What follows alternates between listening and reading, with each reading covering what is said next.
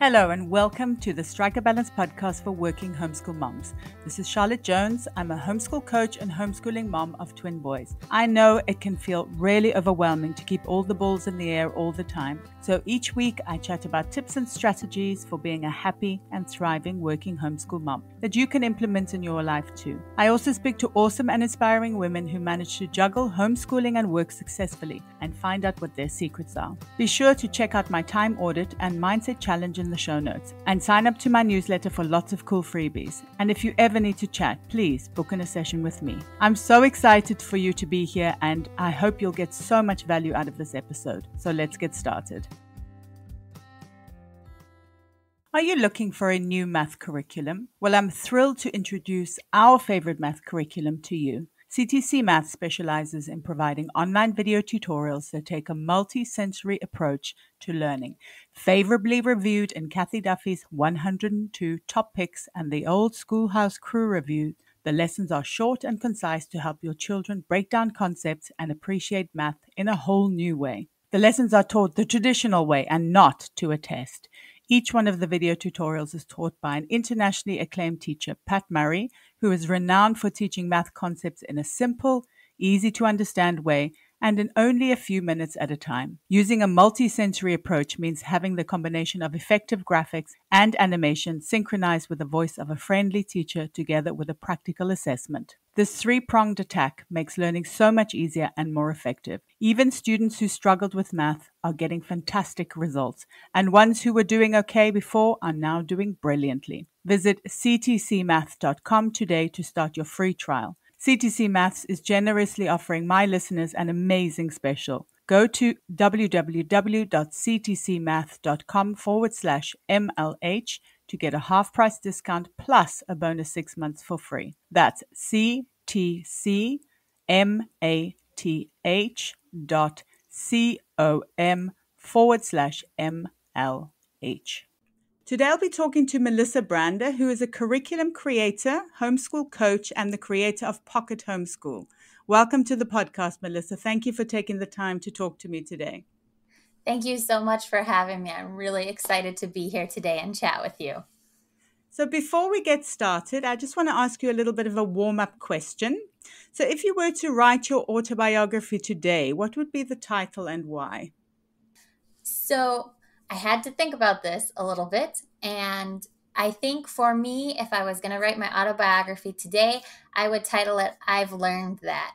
I think one of my big sort of life views and life philosophies, you could call it, is that of lifelong learning, that even when you're an adult, your education doesn't stop, and you should always come at things from a place of learning and of recognizing that there is never a point where you will know everything there is to know. So there's always more for you to learn in your life. But also it sort of reflects all of the ways that I've changed and grown as a person in my life and the lessons that I've learned that are deeply individual and personal too, interpersonal relationship lessons and everything like that. So I think I've learned that is what I would title my autobiography. And I think homeschooling is a big learning experience as well, isn't it? Yes, for sure. It's definitely changed a lot of the ways that I see learning, in that when I was a very bright kid and I always did well in school. But by the time I finished with college, I was so burnt out on learning. I had lost all the joy that there was to be had in learning. So being able to come back later as an adult and realize that I always loved to learn things, and that learning serves so well as you grow older. There are things that you can't understand when you're a kid. There's sometimes subjects and material that you approach when you're a kid and your brain isn't ready for it yet. So being able to come back to things later and to learn it anew and to learn all the weird and wonderful things about the world is really exciting. Absolutely. I couldn't agree more. And it's also given me an opportunity to really build that math foundation, which I think I missed out on at school. Maybe you could tell us a little bit more about yourself. So I'm born and raised mostly in the Midwest. I say mostly. Most of my life I've lived in the Midwest, except for when I studied abroad in Wisconsin. If you're listening to this and you've never been to the U.S., it's in the middle, near the top, near Canada, and right on Lake Michigan, which is one of our Great Lakes. And it's a beautiful place of lots of nature, but also really interesting culture and things. And when I was a kid, I never thought I would live here my whole life, but I do. And so I grew up in a medium-ish sized town, and then I went to Milwaukee, which is the biggest city in Wisconsin, for college. And I studied writing and political science. And after that, I was pregnant in my last semester with my oldest. And so I transitioned into being a stay-at-home mom after I graduated from college. And then eventually we started homeschooling once my kids were more of school age. It just sort of kind of came out of everything we were already doing. And then we just never stopped. And about 2 years ago, I started Pocket Homeschool. And that's been a really wonderful experience, both to be able to connect with other people, to create and use that creative side of my brain, and to encourage. I also love books. I've spent a lot of my life in the library, and I worked in libraries. I volunteered in libraries. Basically, like, my whole childhood was spent in a library. Not literally, but it felt like that sometimes. And so I've carried that passion for books and libraries into adulthood, and I enjoy spending time with my family and pursuing various creative outlets. And how long have you been a working homeschool mom specifically, and what made you choose to be one? So I have been running my business for about 2 years now. And I think it was sort of something that I was thinking about for a long time. But I sort of didn't feel like it was something that I wanted a plan, right? I wanted a plan, and I wanted to know exactly how everything would go. But what I've learned from starting is that, like, you can have plans, but knowing exactly how everything will go in your business is just not a realistic goal, because you don't know how the future is going to change and how it's going to unfold.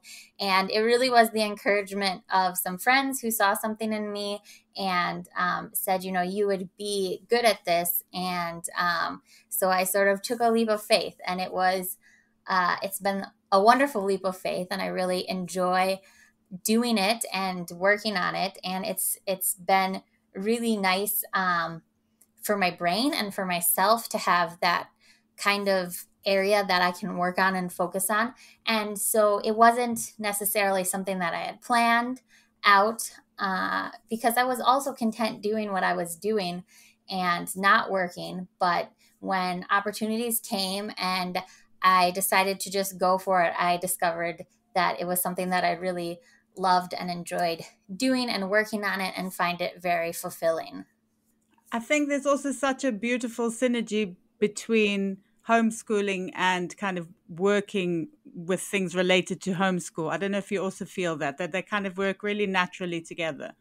Yes, I feel like I my kids teach me so much, and working in the homeschool space, I really get an opportunity that I can, see areas that people might be struggling in, or see things like, this is a big thing in homeschooling and maybe nobody is talking about it. And I can now have the space and the opportunity to talk about it and start some of those conversations. And also, just like, my kids are my little testers. They always want to know, like, what are you working on, mom, and asking me about it and saying, like, oh, that's really cool. Or one time I made a mistake in a printable that I was working on, and I accidentally left the answer key on the worksheet.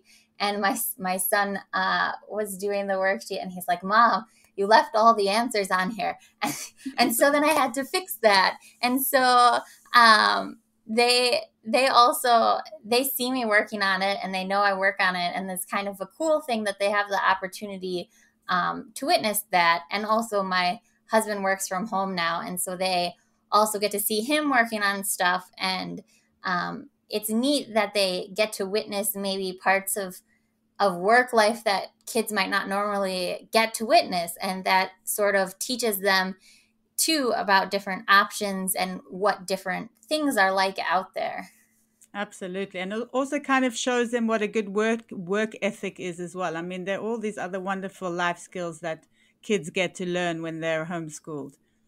Yes, for sure. I think it's been kind of, I didn't initially set out to like, I never consciously thought about including them in my work, in a sense of like, when I finish stuff, I show it to them, but I didn't know that they would also be interested in seeing stuff while I'm still working on it, and while it's still like messy and I'm still like figuring things out. But they're curious about what it looks like before it's all finished. And sometimes I'll be like, creating something, and I'll be looking for an image to use, and I will ask their opinion and say, like, what do you think about this picture or this picture? Because it's not a big thing for me to do that, but to them, it makes them feel really special that they're included, and that they can have like opinions on something that's serious and seen as sort of more grown up. So it's been kind of interesting that even though I never consciously thought about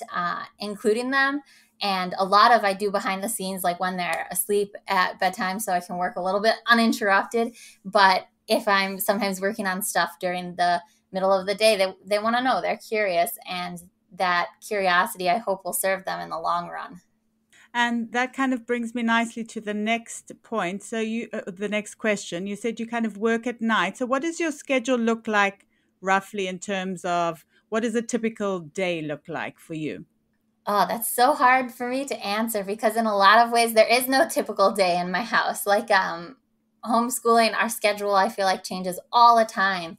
And so when we're going places, like, the whole schedule sort of gets like thrown out the window. But I would say for a typical day when we're home like this, like today when I'm recording this podcast, in the morning, we sort of have a slow start to our day. Everybody, wakes up and gets breakfast, and my kids like to read or play with Legos or whatever they want to do. And in that time, if I need to, I can be working on work stuff.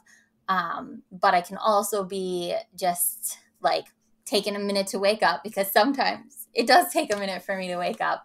But everybody seemed to be just much more happy and harmonious with a slower start to our day. And then usually around 10, we get started on schoolwork. We use a loop schedule, so we have a lot of flexibility there. And then we work until lunchtime, and then we take a break for lunch. And then in the afternoon, my kids work on some school stuff that they can do more independently, that they don't need my help with. And so sometimes I'll work during that time. But other times I'll take that time to like run errands and things like that. Since my husband is home, working from home, that helps me to get my errands and all the various running around that is associated with like living life, like getting groceries and things like that. Because sometimes, you're working and you're homeschooling, but you're also doing all those normal household tasks too, right? So sometimes in the afternoon, I'll catch up on housework and things like that. Then in the evening, we usually have dinner as a family. After dinner, we clean up the kitchen. We do a Bible study with our kids. We read, and then we take turns picking like a fun activity for the family to do together. Sometimes it's a long one, sometimes it's a short one. Then my kids go to bed, and then I'm usually up for a couple of hours. I work out, and then I get some work done and work on projects in the evening, usually, often for my business. And definitely the different whatever is going on, right, depends on what I'll be working on for my business. Like on some nights I'm working on writing my newsletter, and some nights I'm working on social media stuff and everything like that. What does your schedule look like throughout the year in terms of like, do you take breaks or do you homeschool year round? So we definitely homeschool year round. We found that it's what works best for us, because we can sort of go at a slower, more relaxed pace, and we can take breaks as we need to. Like we just got, about a month ago, came back from a big trip, and we visited several national parks and national monuments site. We visited Badlands National Park and Theodore Roosevelt National Park and Jewel Cave, which is the super huge cave system. It's like I can't remember if it's the third largest in the world or in the U.S., but it's huge. And so sometimes around the holidays, we'll take a bigger break because my husband is from Canada, actually. So most of his family lives in Canada or lives elsewhere far, far from us. So sometimes we'll take a big extended break in like December, January, so we can go visit them. So for us, it's been better to do a year-round schedule because then we can kind of take opportunities as they arise to take breaks or to travel. And so not having to worry about fitting everything in the school year and just being able to take the breaks when we need to take a break has been really beneficial for our family. Sure, absolutely. And just like you said, just taking the pressure off every day, it makes such a huge difference, I think. Yes, for sure. I Mm. think sometimes as homeschool parents, and especially as like working homeschool parents, I think we can put a lot of pressure on ourselves to have like, especially I think sometimes working in the homeschool sphere, you can kind of put that pressure on yourself to have like the idyllic homeschool life because you want to like sort of like walk the walk, right? You want to be sort of like, you want to know that what you are saying is also what you are doing. But I think that can come with this added pressure on putting like sort of that perfection in our homeschools. So I think it's important to recognize and realize that there is no such thing as that perfection, and to realize that you are doing a good job as a homeschool mom and as a working mom, and to realize that you don't have to be perfect to do that good job. Sure, I couldn't agree more with you. And how do you stay organized in terms of kind of fitting things in the day, and just general organization? Obviously, as working homeschool moms, we have many, many, many things to do. How do you manage to fit everything into your day?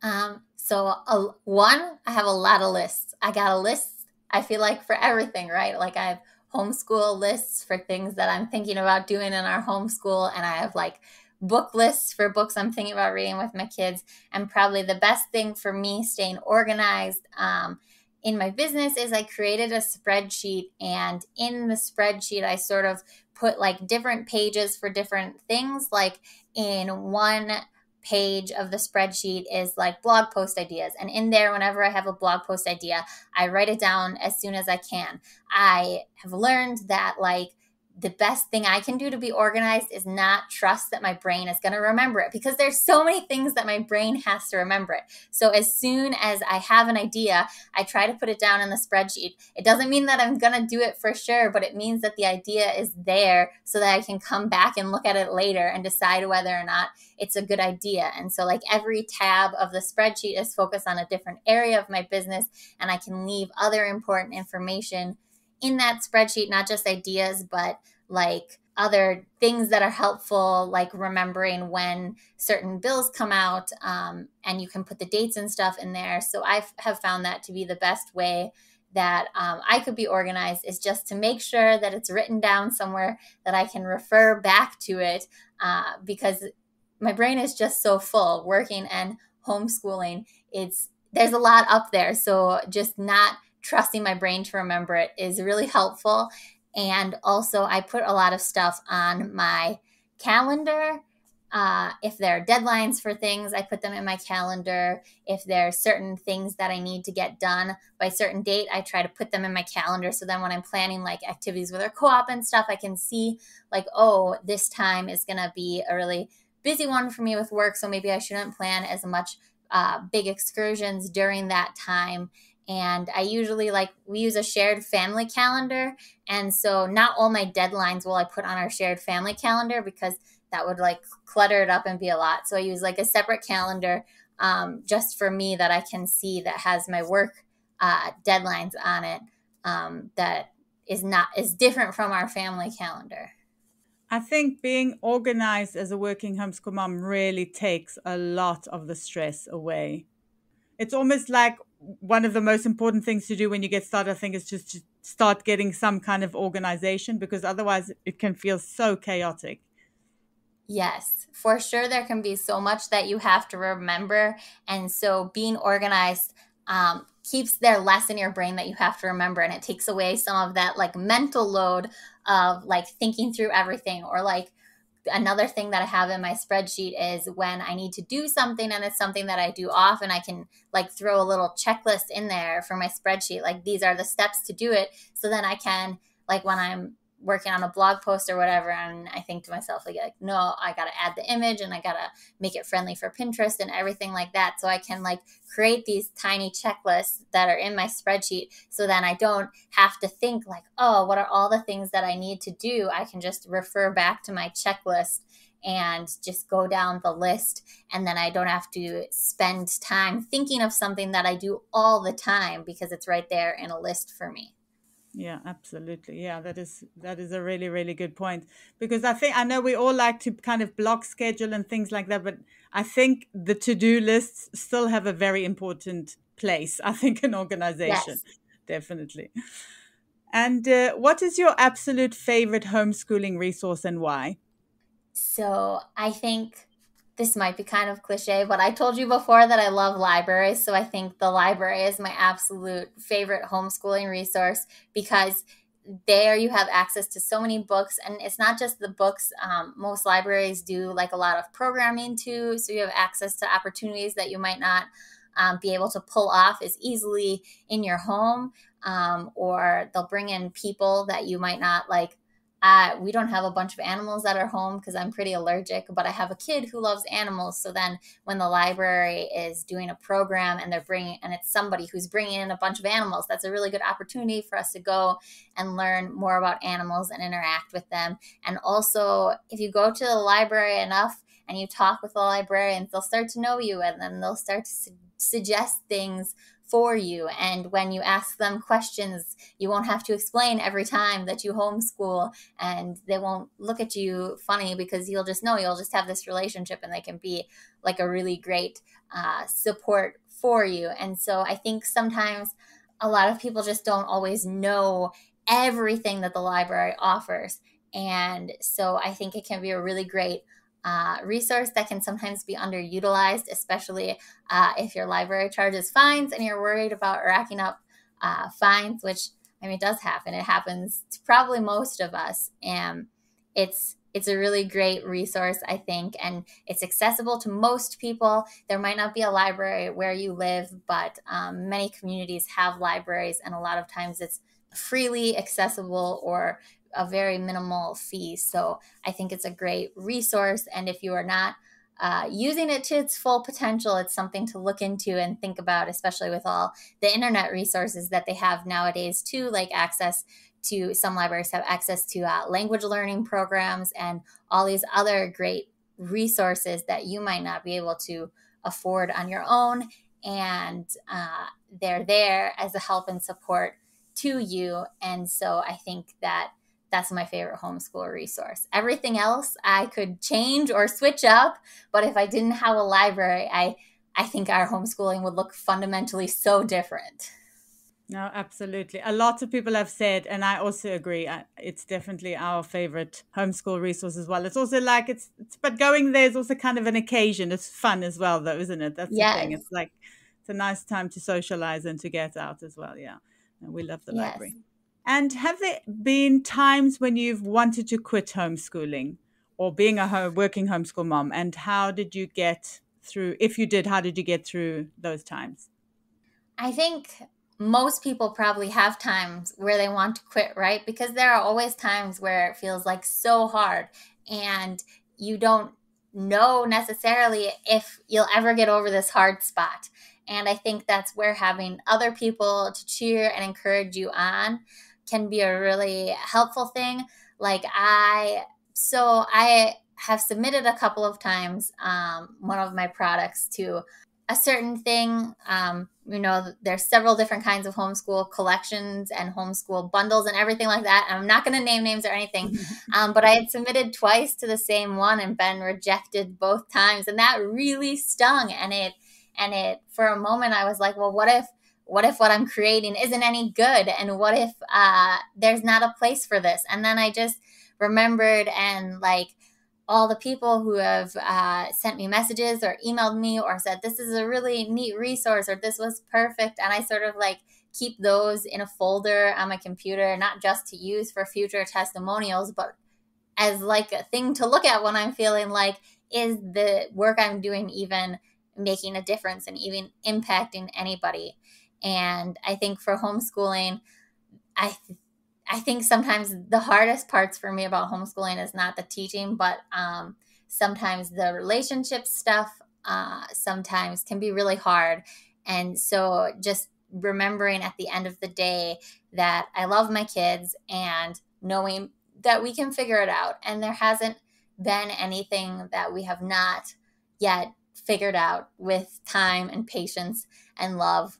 And so getting through things together, sometimes it feels hard and overwhelming, but just taking a deep breath, and also looking for the other people in your life, like having a homeschool community can be helpful when you feel like quitting, because they can give you some feedback about what you're experiencing is normal, since we don't always have a lot of examples of like homeschooling in popular culture and books and things like that. It can be hard to reflect on whether or not what you're seeing is just a normal part of homeschooling and a normal part of life.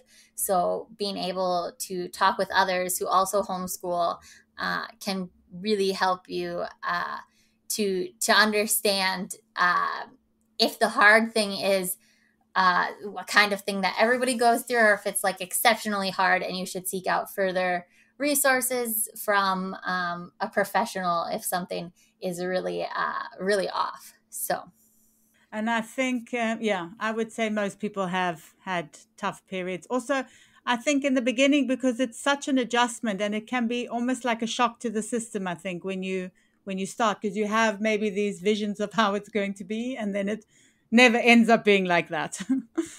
yes, we always have expectations, right? Even when we try not to have expectations and we think to ourselves, oh, I don't have any expectations. We do have expectations. And so sometimes just acknowledging that, like, this was my expectation and my experience did not meet the expectation, but that doesn't mean the experience was bad. It just means it was different. Sure, absolutely. And then what are kind of some things that you would do on a really tough homeschool day specifically? What are some of the activities or ways to get through a tough day? I think there are lots of different ways to get through a tough day, and it sort of depends on what your family needs in the moment. Like maybe what your family needs is to go outside, to go to a park, or to hike a trail, or something really physical and really active in the fresh air. But sometimes, the weather is not always cooperating for that.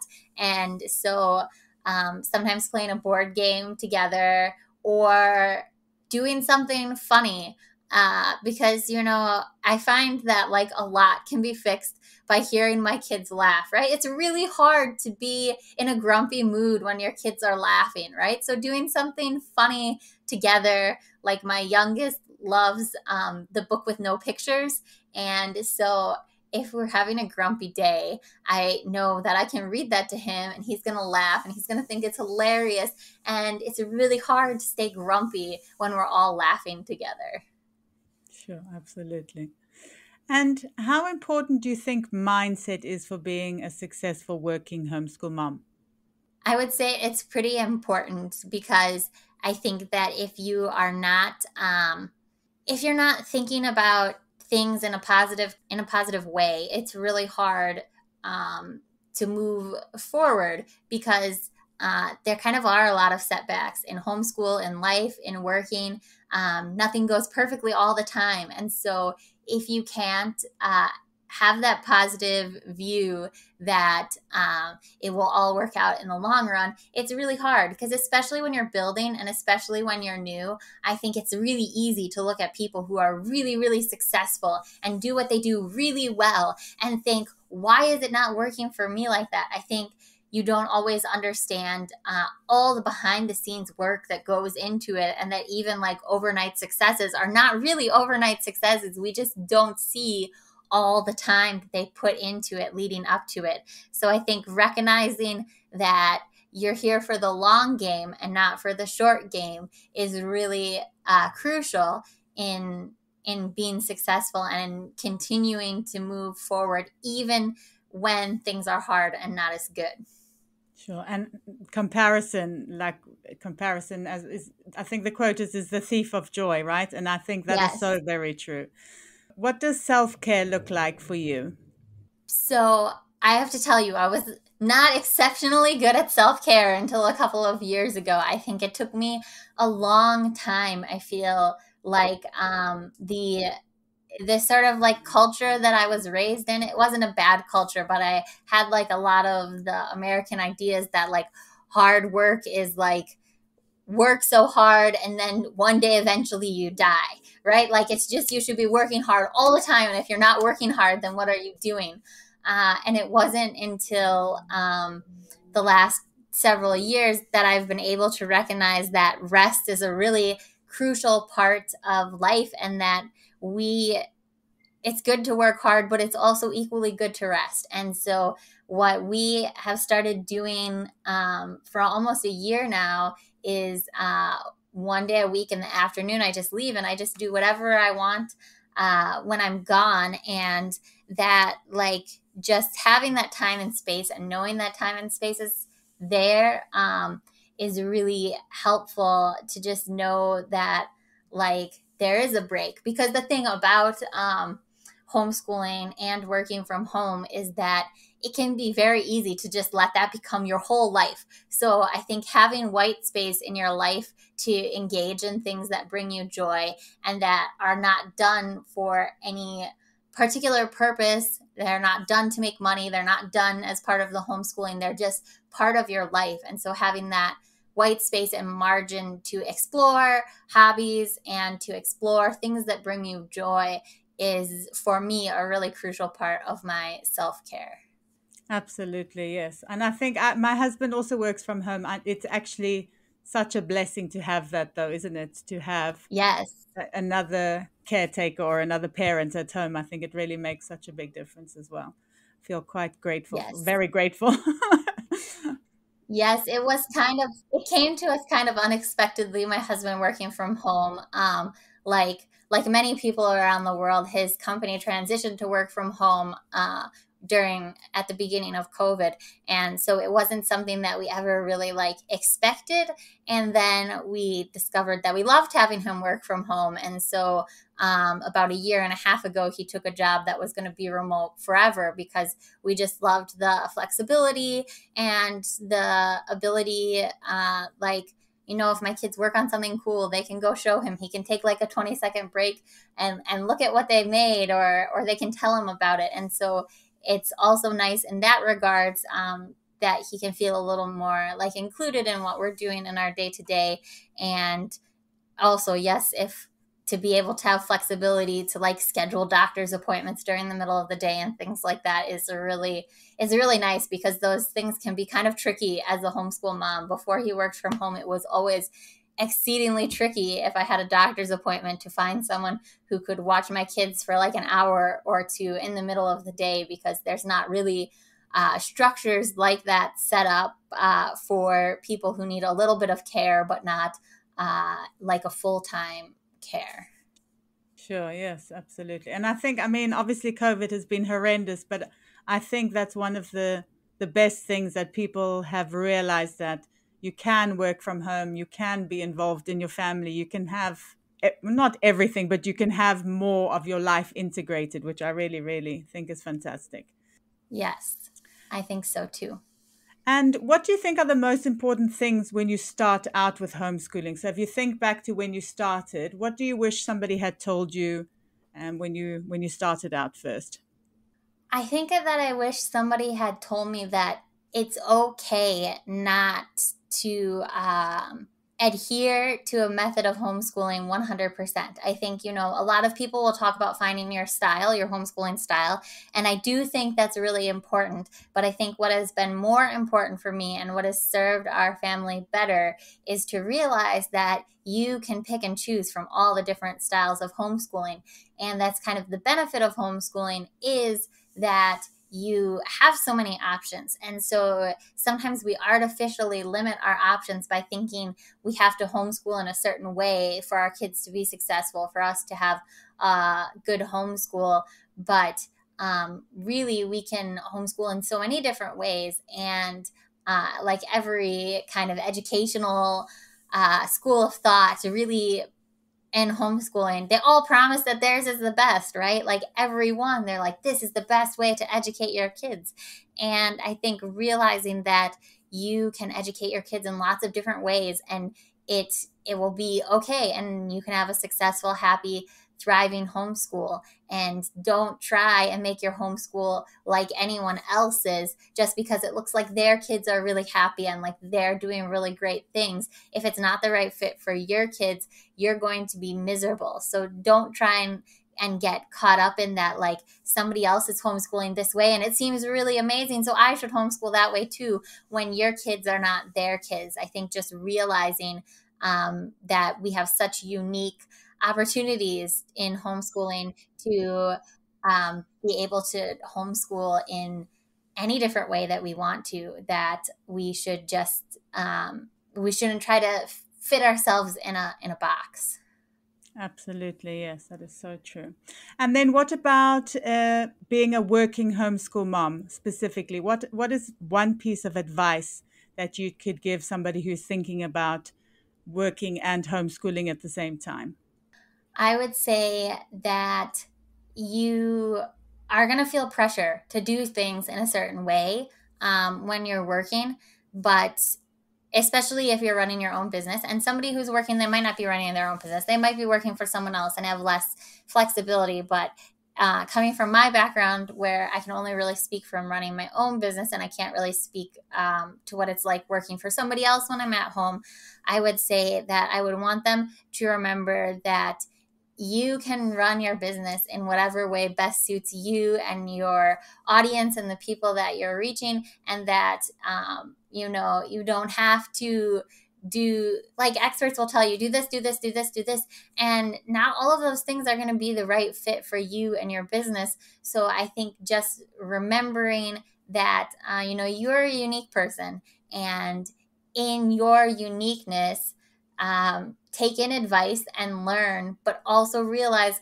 which of those advice is not going to work for you. Like, for example, one of the very common advice that I feel like is given to working homeschool moms is that you should get up really early and do your work then.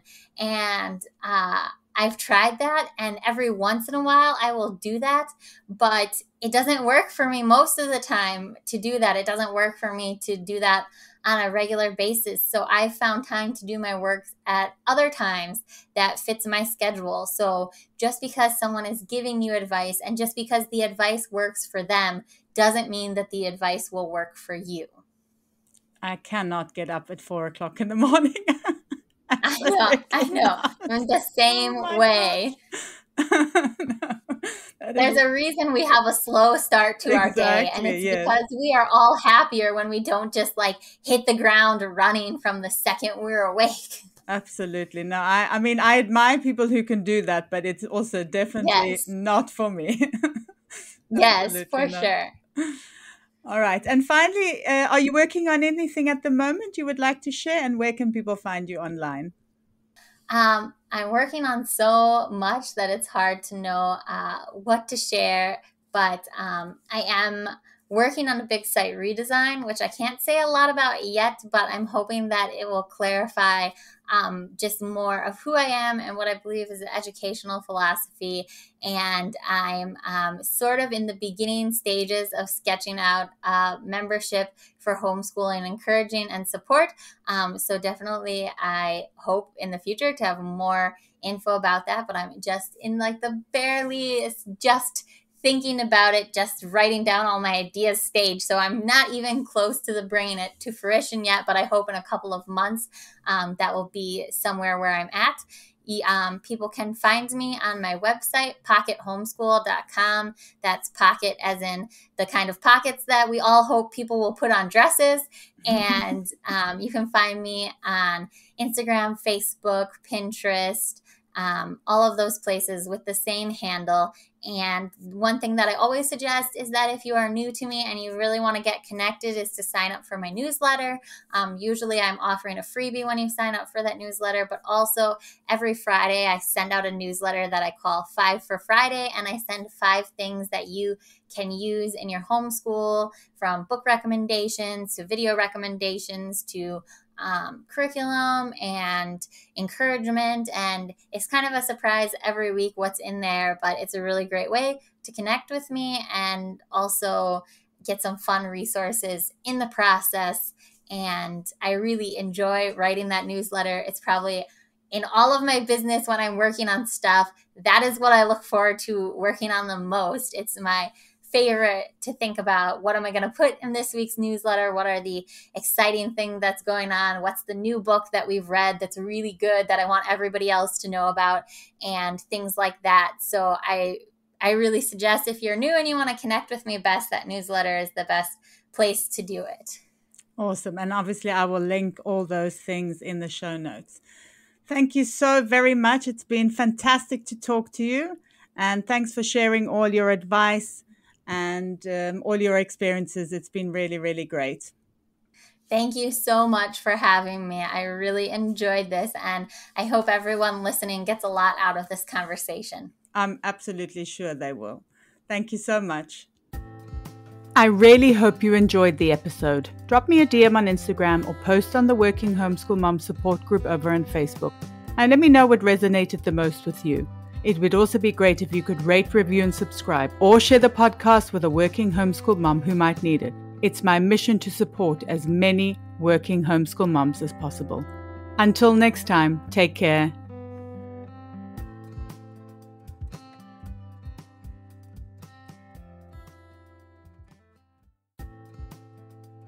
Hello and welcome to the Strike a Balance podcast for working homeschool moms. This is Charlotte Jones. I'm a homeschool coach and homeschooling mom of twin boys. I know it can feel really overwhelming